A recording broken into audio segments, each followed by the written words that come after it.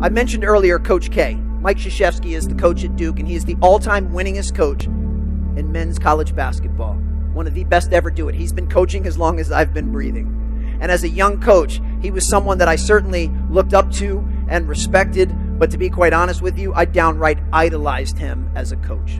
And I was working at Montrose Christian, which is the school that Kevin Durant graduated from. And one day in 2008, I come up to our very small gym, and Coach K's standing there. Now, I had never met him, and I had a chance to talk to him for about 10 minutes. He had very warm facial expressions and open body language. He made great eye contact. He nodded when I was saying stuff.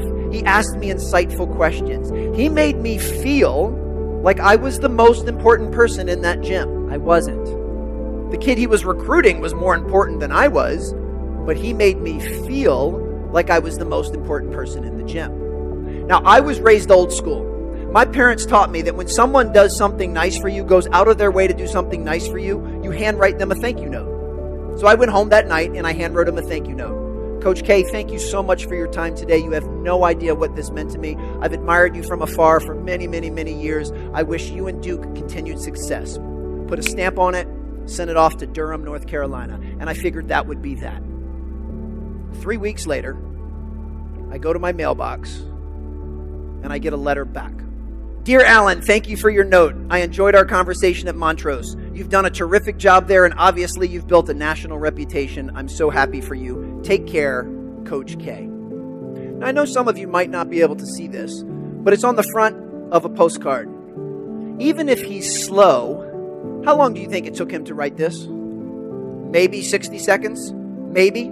Can we agree that over the course of our lifetime, 60 seconds is a little thing? Well, this little thing had a huge impact on my life. This little thing is the reason that I personally go out of my way to return every email, every voice message, every text message, and every social inquiry I can. Because I figure if Coach K, the face of college basketball and one of the busiest men in sport, can make the time to send me a note, then you better believe I can make the time to return your phone call. Or to return your email. This little thing has had a profound impact on my life because this little thing is the reason I personally aim to have an attitude of gratitude with everything that I do. My goal every single day is to tell as many people as I can that I appreciate them, to show gratitude. Because once again, if the face of college basketball can make the time to show gratitude to me and absolute no one, then you better believe I can do that, especially to the people I care about most.